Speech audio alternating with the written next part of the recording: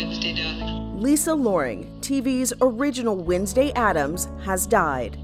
I'm Wednesday. Loring was cast as Wednesday when she was just 6 years old. She went on to play one of the original goth girls for 2 seasons.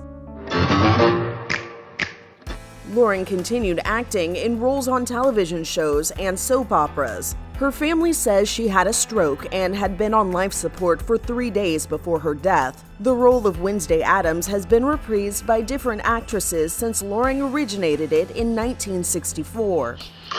Jenny Ortega, who plays Wednesday in the Netflix show, said parts of her now viral dance were inspired by Loring's shuffle. Come on, now you try it. Lisa Loring is survived by her 2 daughters.